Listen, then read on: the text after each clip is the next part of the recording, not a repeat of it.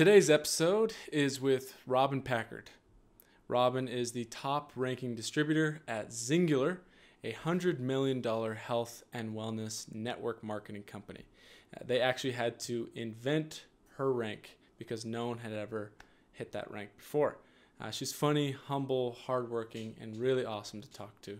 She lives in Texas and is a proud mother of 3. Hello. Hey, Robin, how's it going? Good. How are you? Good, good. You having fun playing teacher? Oh, I don't know. I don't know if I was cut out to be a teacher.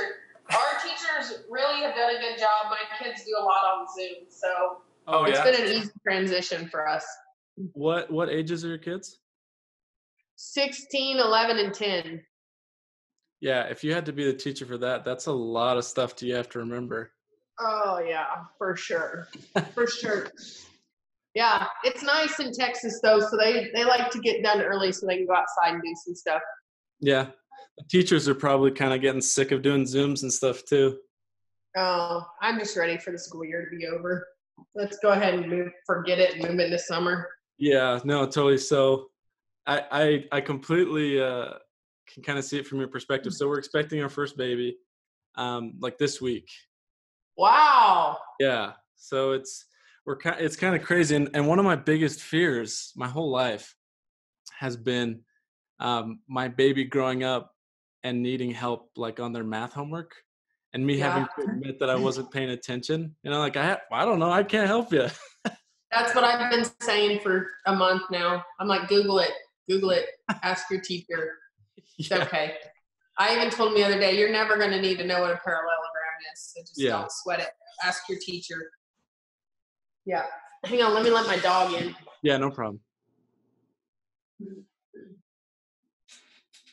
It never fails a kid or dog interrupts a Zoom meeting or any kind of Xyngular or anything I do. So are you doing most of your Xyngular stuff via Zoom these days? Yeah, a lot of it, and a lot of like video messenger videos and stuff. Yeah. I mean, we use Zoom a lot anyway, but we're definitely using it more. Yeah. You like Teamsy? Yeah, I love Teamsy. It's made a big difference. Yeah, I've heard a ton of people talking about it. I've never personally used it, but it seems like it's like a game changer, I guess. It is, and like there's benefits for the brand new distributor, and there's benefits for like a higher level distributor. Because the higher levels, there's just a lot of people to check in with. But what I like about for a brand new distributor, you know, it gets them in a habit of following up. It gets them in a consistent, this is what income producing activities look like. So I'm really glad the X-Twins found that and shared that. So when you started, did they have words for all those things? Like income producing activities and like, did you just like, hey, get out there? Yeah, so when I started Xyngular, we didn't even have like a packet in the kit. Like there was just nothing. We made our own, hey, welcome packet. This is how you do it. Like there really wasn't any marketing tools. I didn't even know what an MLM was. I went to my first convention and someone said MLM when they were speaking. And I leaned over to Kara Cunningham, who's my sponsor, and said, what's an MLM? I had no idea. I took not one business class in college. That is so funny. Well, and I'm in business school, and that just kind of makes me think like, what are all these things that I'm learning all the time that I'm actually not going to use, you know, that aren't going to help me? Well, I'm sure you would use a lot of it. I mean, my background was just biology. I had a lot of biology classes and which was helpful on the product coaching side. It's just, you know, as far as sales, zero experience. I'm actually the opposite of a salesperson, I feel like. I don't know. In what way? I don't know. I guess I always grew up with this connotation that like a salesperson or distributor was pushy, high pressure. And I never liked that. Like I'm kind of naturally introverted anyway. So like the minute I'm around salespeople and like they really start pressuring me, I kind of want to withdraw and like escape. So that's why right off the bat, when Kara Cunningham was like, you should do this. You should do this. I was like, oh, I'll be horrible at that. I'd be horrible at pressuring people and like going for the kill. That's just not me. Yeah. But I think there's just a way big difference between the culture of Xyngular and like salespeople.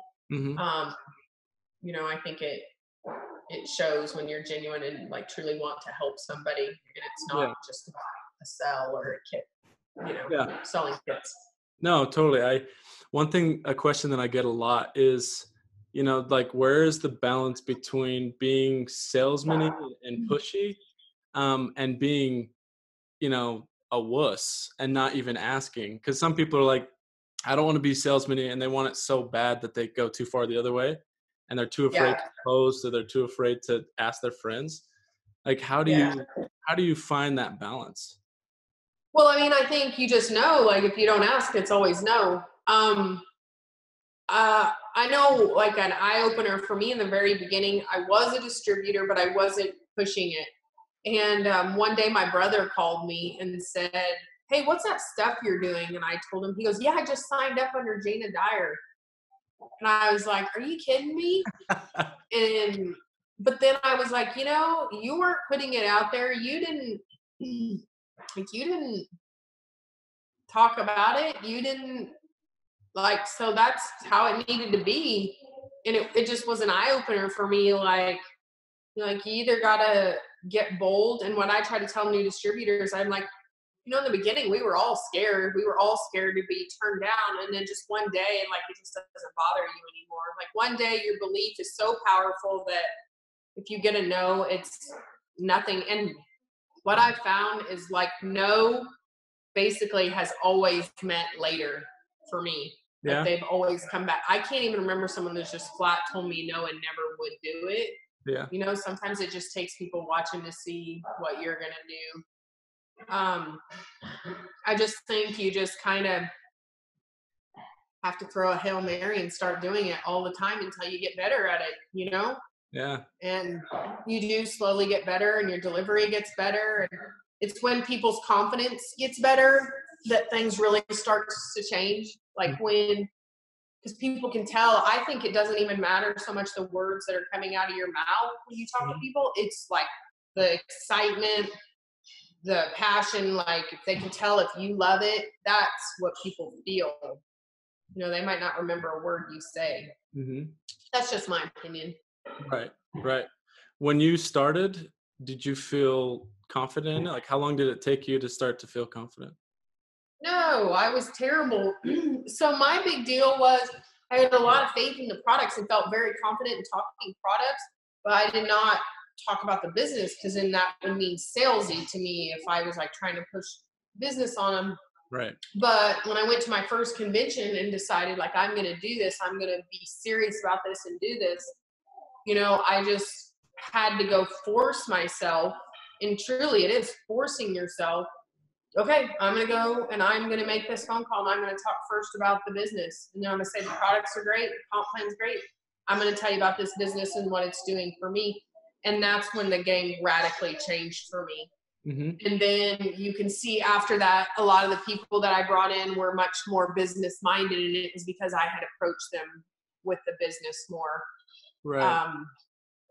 I just don't ever count anybody out for the business. Like as far as products, I mean, if that's all somebody wants, that's fine. But I'm always going to continue planting that seed because it was a year before I was super interested in the business with Kara.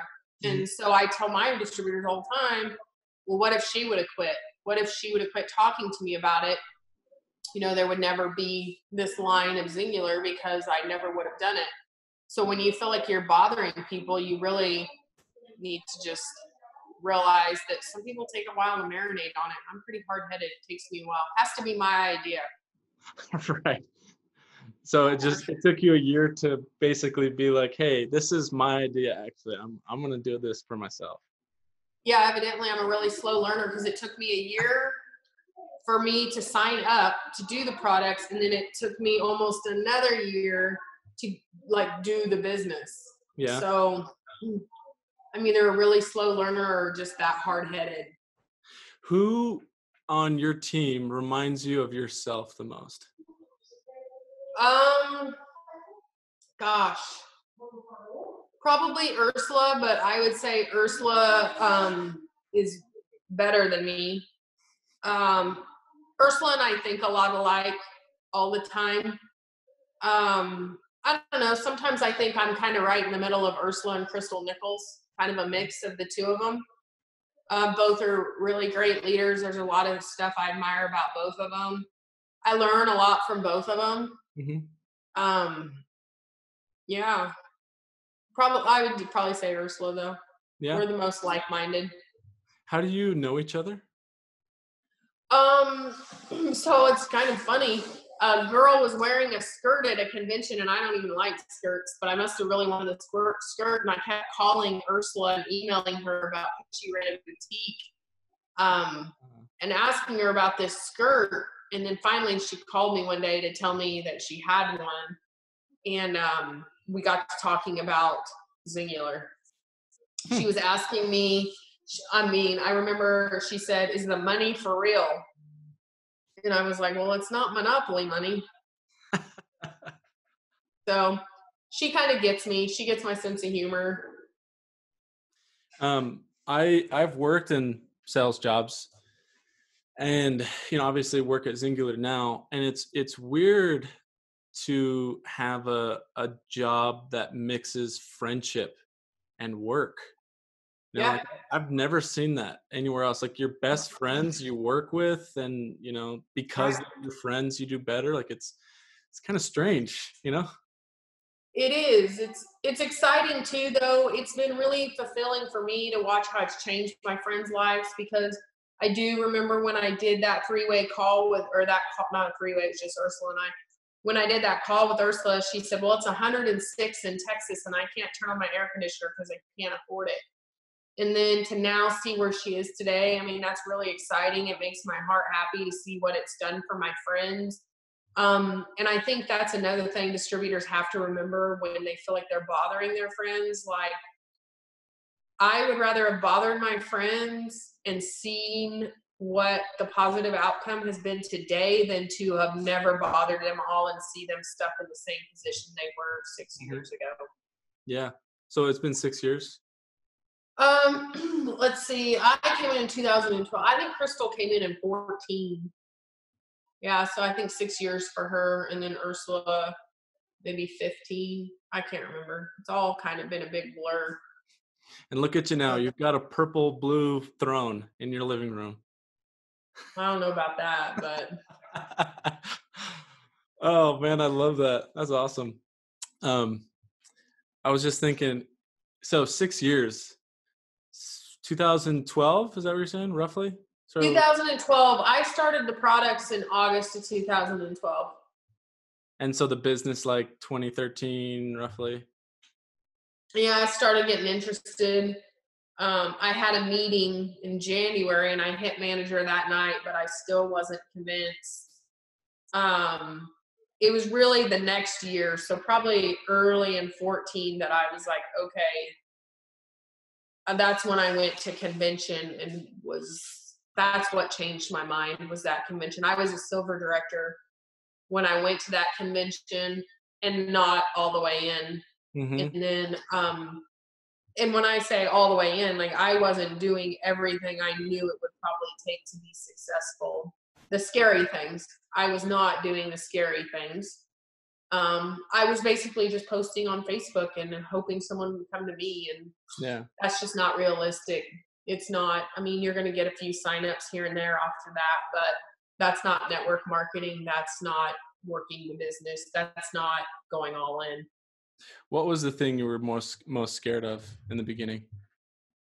I didn't want to be judged. I'm a really private person. So first, it was really hard for me to put before and after pictures, because one, I didn't want them to see my struggle. Like, I felt like I kept my weight problem, I mean, as hidden as I could. Yeah. I didn't want my high school friends seeing how big I had gotten. And I guess I was ashamed for my fat friends.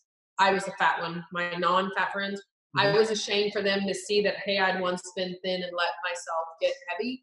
Mm-hmm. So it was kind of, and then I feel like there's some judgment that you get for putting yourself online, like, oh, she's not that thin, or oh, she didn't look that, or whatever. I was real hung up on that. And then just, being so out there with my struggle, that was kind of my private pain. But it took a friend saying, well, okay, so if you post this picture, because I remember Kara was wanting to post a before and after picture, and she actually did, and she tagged me in it, and I was like, oh my gosh, I was losing my mind. And she said, if that helps one person, wouldn't it be worth it? Like, if there was one girl like looking just like you and watched or saw that and it gave them hope, would that be worth 99 of them rolling their eyes and judging you? And I guess at that moment I kind of decided, well, yeah, it would be. As long as some good can, if someone can benefit from my private struggle and my pain, then it's worth it. But it just took me a while to come around to that.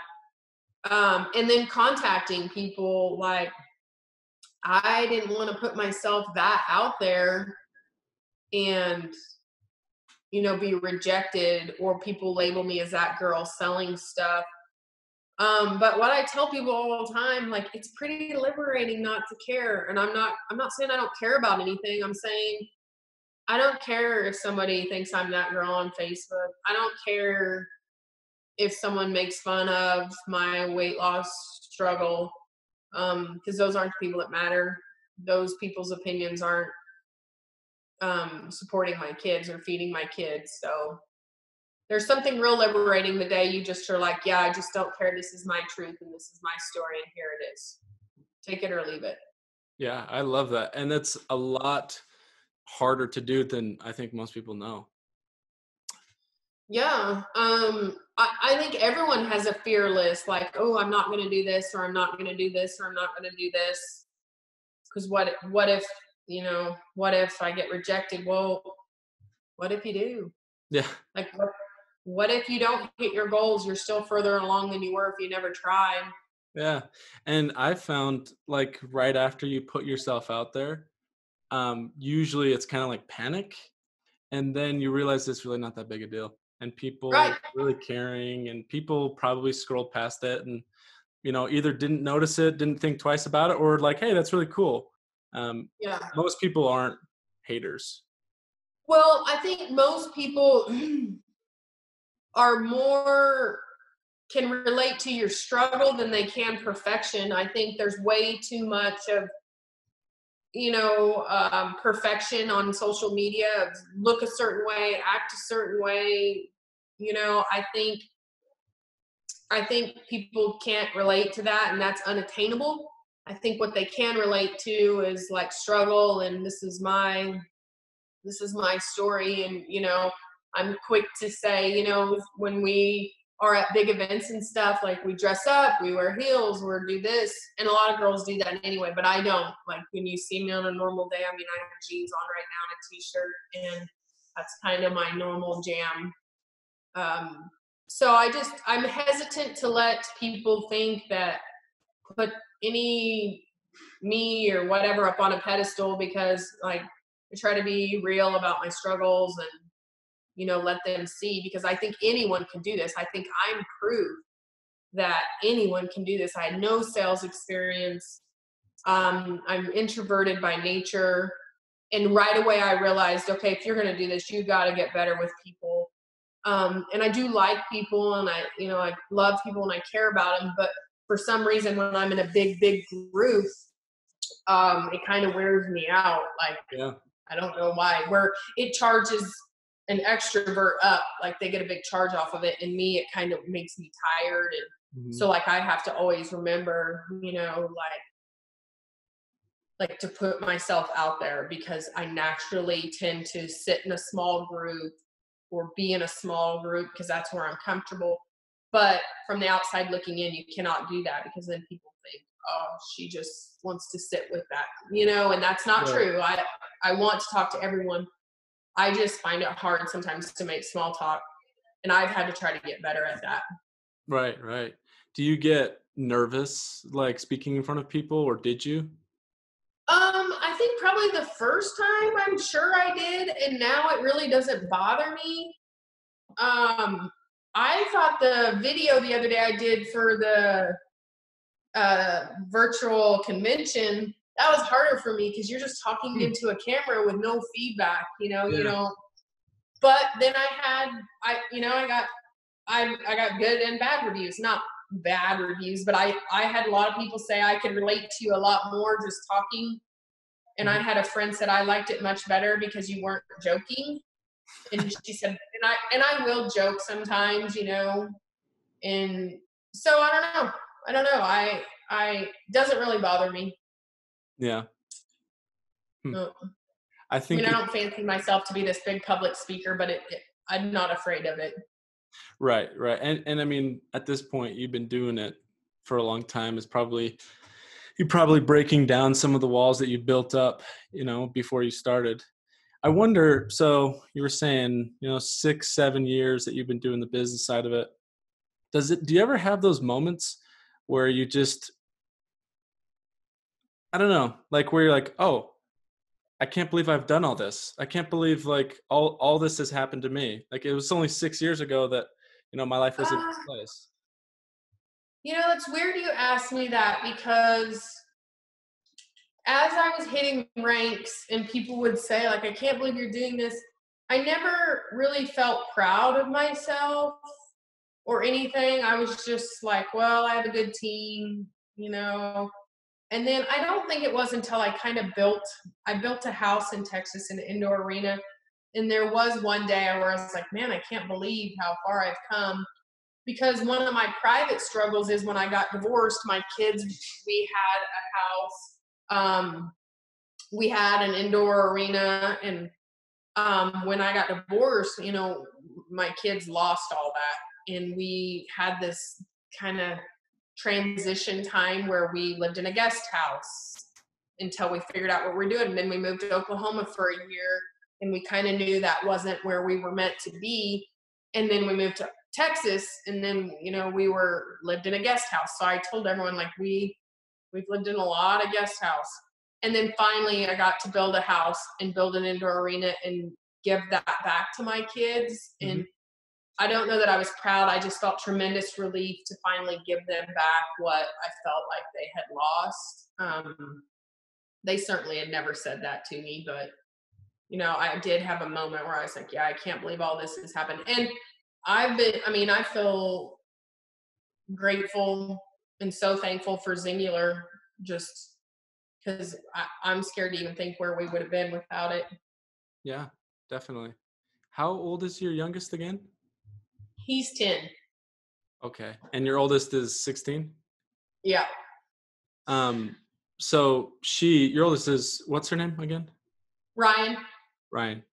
She has probably kind of a better perspective on this whole journey, right? I mean, it started when she was maybe 10, 9 or 10. Yeah. Yeah, probably Ryan. It's been the most craziest for her because, when I started Xyngular, I think I showed a slide once at convention. I think I had $32 in my checking account and $34 in my savings account. So, yeah, it's been crazy. I'm sure she could elaborate more on it, but where my little kids, all they've ever known basically is Xyngular since they were little. Well, this is something that me and my wife talk about all the time because, we talk about, hey, let's give a better life to our kids. I think every generation wants to do that. But it's kind of weird too, because a lot of the things that were hard in my life ended up making me a better person. Right. And like, you don't want to rob your kids of some of the hard stuff, but now that you've accomplished all these things and you do have that better life, like, how do you now give them the right type of hard things? Does that make sense? Yeah, it makes total sense. I do believe that because my dad instilled very early on a work ethic. I mean, when I was in high school, the minute I could get a job, actually, I remember being too young to have a real job and them paying me cash. I started waitressing. And I really wanted to buy a set of roping calves, and I had to waitress all summer to save the money. And I remember how much better I took care of those roping calves, how thankful I was to have them, because every dollar I made went into that. And I think that's important. And that is the one thing I really want to instill in my children is a work ethic, because I think a work ethic in the world will get you really far. Some drive and motivation. So like my oldest right now, she gets up and she goes to work every day. Since school is online now, she goes early and works for a horse trainer every single day except Sunday. And she knows that's getting her closer to her goals. And then, my little kids, same deal. Like, they have to take care of their horses. They have to go down and make sure they ride them every day. Like, I just always think it's important that kids like have a job. Not when they're little, but always like chores or something that they can get some satisfaction, feel like, just to know that hard work, and then I want my kids to have a lot of compassion for people. And I try really hard to make sure that they don't feel entitled or anything. And give back to others. And we try to do a lot of that stuff, and that's fun. It's a good learning experience for them. But that's one thing I don't want my kids to ever lose, is like compassion for other people and seeing other people struggle. I think I heard it in one of your speeches. I don't remember where it was, but you used the word, I want to say either servant leadership or serving heart or something like that. Yeah, I want my kids to grow up with a servant's heart. I think it was in my Platinum Executive video I said that. I want them to go out in the world and try to change the world, but realize like they can help a lot of people on a one person level. Like, you change the world by starting with one person, making their life better. I just don't want them ever to get callous to the fact there's a lot of pain and suffering in the world that they can help. Whether they have any money or not much money, there's always something you can be doing. How was when you had your first boy? How was it different from your girl? We're expecting a boy, so I'm looking for tips. Well, he's a mama's boy. Yeah. He's harder because he's harder to keep alive. Boys are just daredevils by nature. And then I was so shocked when he was little, because I thought, oh, I'm going to dress him in all this boy stuff. And he came out harder than my girls to dress. He had more opinions, still does. If a shirt is an inch too short on his wrist, he's not wearing it. Oh, that's funny. But he's definitely a daredevil. He likes to rough and tumble. He rides a dirt bike. He lopes his horse around bareback crazy as fast as he can. They're just different. Where my girls they're definitely tomboys, but they're a little more refined. I don't really worry about them trying to do a daredevil stunt that's so dangerous they might hurt themselves. Were you like that? Were you like kind of a daredevil as a kid? Yeah, and because my brother was 8 years older than me, and I felt like I was the test dummy for everything. Like, they'd build a ramp and then have me ride my bike over it to see if it would hold or how bad he'd wreck. And I remember once he built this huge snow ramp, and on his four-wheeler it went as fast as he could with an inner tube, and then kind of cut off and sent me over it. So yeah, he may just get that from, I don't know, but he definitely is the adrenaline junkie in the family. He likes to go fast. Yeah. Horses, cars, all of it? All of it. Dirt bike, Can-Am, horse, all of it. Something I've thought about too is, when my kid's a teenager and I don't want him to do something crazy, but it is something that I did. How am I supposed to be like, hey, don't go around stealing traffic cones and throwing them on the freeway? But actually I did that. So how can I, how can I reconcile stuff that I did? Well, you try. I don't know how we do that. I'm going to have to figure that out, because I'm sure he's going to be into something or want to do something. So I don't know. He's super fun though. He's a lot of fun to hang out with. We're going to go rope here in a little bit, him and I. So yeah, we have fun. Is it weird? adulting or I guess parenting in the social media world now? Like your job is a lot on social media. Is that hard raising a kids under that? Um, I mean, we just are who we are. I mean, I put a lot of stuff on Facebook and Snapchat and how crazy our life is. And um yeah, I don't know. Like what I'm most worried about is like my kids and having to make sure they're, like my middle daughter's really into TikTok and like avoiding the dangers of like people contacting them on TikTok. She Yeah. doesn't understand. Uh-huh. So I think that's hard. But as far as just the rest, no, I don't think it's really affected our life any. I mean, we are who we are. We kind of live and let live people. We don't really judge anybody else's parenting style. I wanted to Hopefully mention that's something. You put something on Facebook that I thought was hilarious, and it was all these women looking at their men that looking at their skinny jeans now that there's an epidemic. They're like, hey, can this guy like cook? Can he like catch a chicken? Can he survive in the wild? It's a good Yeah, that was funny. I thought that was funny. I don't know. I think like ranch people, ag people maybe look at this different. We all basically lived quarantine. Quarantine hasn't really changed my life that much right. because we work from home anyway. Uh-huh. We're on a ranch all the time. We see people, but I mean it's really slowed down our Mexican food consumption that we're all very proud of. No, I thought that was really funny because it's funny how priorities shift in the world so fast, and I posted another one that was like, guys aren't worried anymore about what girl's the prettiest. They're worried about which one can catch a chicken. And that's true because, girls are in quarantine and everyone's losing their nails and, Yeah. their whatever. And I mean, hey, I've had my nails done. I've had eyelash extensions. I don't right now, but, I had a moment like that. So right after the whole quarantine thing hit in Utah, there was an earthquake. mm, And I was like, is this the end of times? Like, what is happening? I can't believe this. And I immediately thought like, oh wait, can I catch an animal? Can I like survive in the woods?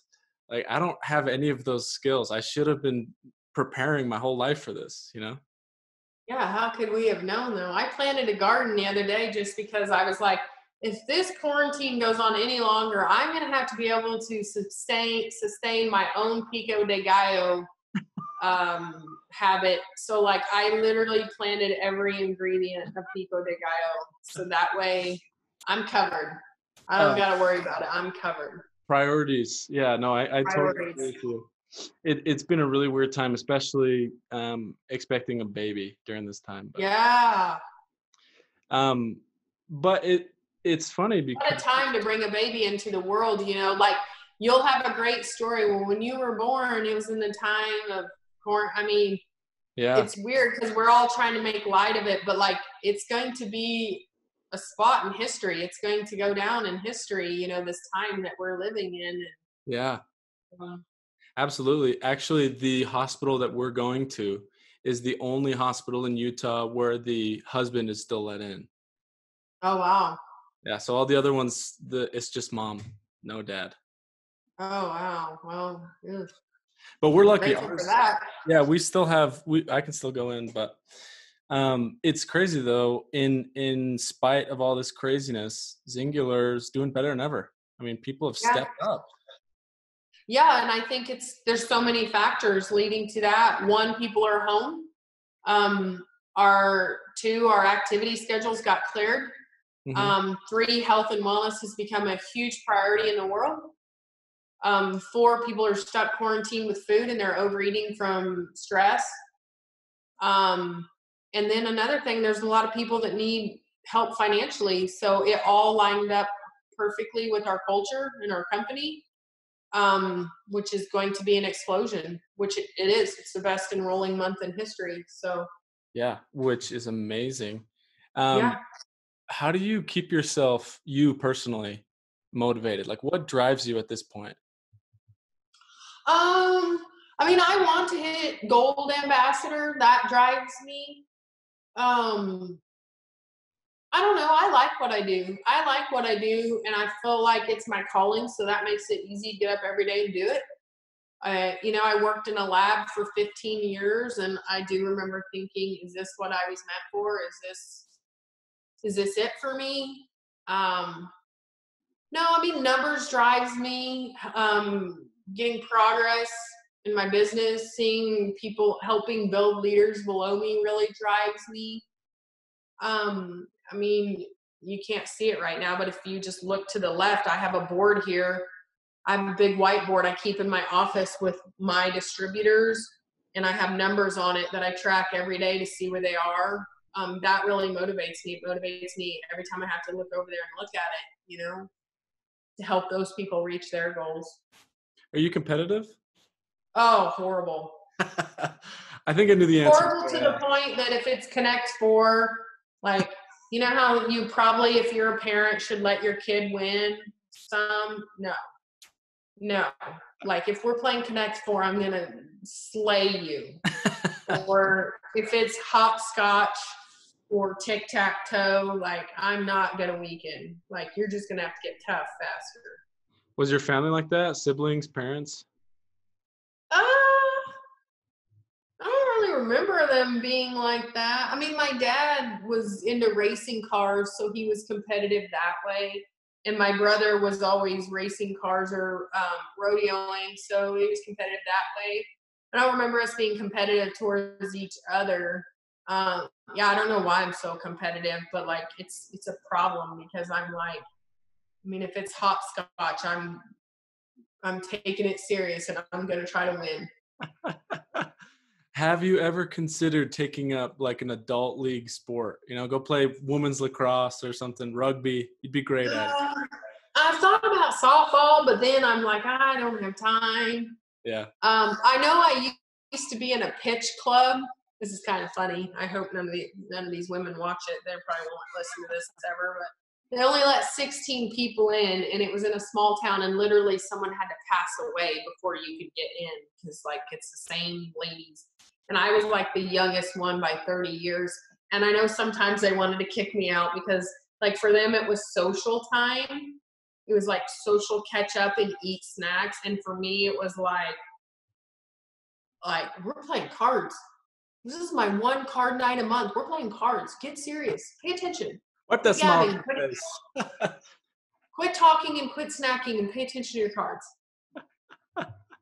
Yeah. Oh, that is so funny. I've run into that too. Like me and my wife is very competitive as well. She ran track in college, and we'll go to like a community or a church activity and play volleyball for fun.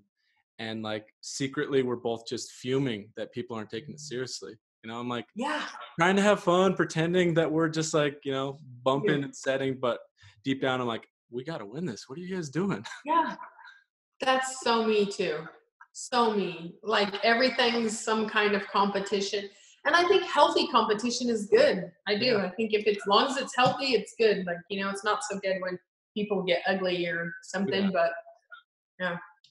Do you do video games or anything like that in your family? No, we're not big gamers. That's probably good because we're not gamers either, but I've seen like if you're competitive and you got a family of competitive people, you'll just game. Now, when I was in college, we used to play Mario Kart. My roommates and I, we'd play Mario Kart. Like Mario Kart became the decision maker for everything. Like, oh, who's going to have to go get the pizza? I don't know. Let's play Mario Kart. Oh, we're out of milk. Who's going to go get milk? Okay, we'll play a game of Mario Kart. Loser goes and gets it. So, like, I got super good at Mario Kart. So that's the one game that me and my wife have, and I'm glad we don't do that because my wife is amazing at it, and I suck. So I would have to take out the trash every time. Like, all the tabs would be on me probably. Yeah, you have to be Yoshi. I feel like Yoshi's the fastest one in Mario Kart. And then there's tricks. She's always Yoshi. And every time she tells me to be Donkey Kong, and I'm like, are you sure that you have my best interests at heart? Yeah, Donkey Kong's the heaviest. How do you expect him to be the fastest on a kart? He's been hustling me this whole time. And I just found out that you can drift. Honestly, just Oh yeah. like the other day. And so, I'm getting 11th every time she's getting first, and she's had all these secrets that she hasn't been telling me. That's marriage. Oh yeah. Like I don't know which one you're referring to, but ours was like old school, like in 2000 Mario Kart, and like you could cut through one of the mountains, and we didn't have like internet, all that to teach us these tricks. Like we had to learn them the hard way, So I'm sure there's all kinds of tricks now, but yeah, I just had to get good at Mario Kart because I never wanted to go get the pizza. That's awesome. Hey, it's been about 40 minutes. I know you got to go you're going off and do something with your son. Do you have any final words for us, imparting your wisdom? Oh man, I just think that everyone owes it to themselves to kind of go all in this business. Like, do every single thing that you've heard leaders talk about and see what happens. And I'm just know it's going to be uncomfortable. It was a super uncomfortable switch for me too. But if you don't, you're always limited. And MLM didn't fail you, Xyngular didn't fail you. You failed yourself because you never went all in. At some point you just gotta like go for it, Mm-hmm. like really go for it, really do the hard things they're asking. But the same things that I thought were hard 8 years ago, I don't think hard now. I'll put a picture up on social media and I don't care. Yeah. That's You just awesome. you just take a real good inventory of what you're good at and what you're not, and attack the things you're not good at. I think what people do is they like to repeat the things they are good at because that's easy, that's comfortable. Mm-hmm. But you have to make a list of and that's like a gut check because you have to be super real with yourself and say, it's a lot. It's holding a mirror up to your face and saying, okay, you're not so good at that. And then just really attacking it to get better. Yeah, absolutely. If people are interested in joining your team, being part of the business, all that, how can they reach you? So you can find me on Facebook, just Robin Packard, or there's a Robin Packard Xyngular on Facebook, and message me through there is probably the easiest way. Okay. Yeah, I mean, I'd love to talk to anybody about it, and it's definitely my passion. I feel like the time we live in right now was made for our culture, for us to help people. I love that. That's awesome. Robin, again, thanks for taking the time. I really appreciate it. If there's Yeah. anything you need, reach out. I'd love. I don't know how I could help, but I'd love to help. Well, same to you, and good luck with that baby. I'm excited for you. Thanks so much. Talk to you later, Thank Robin. you. Thank you. Thanks for having me. Bye-bye.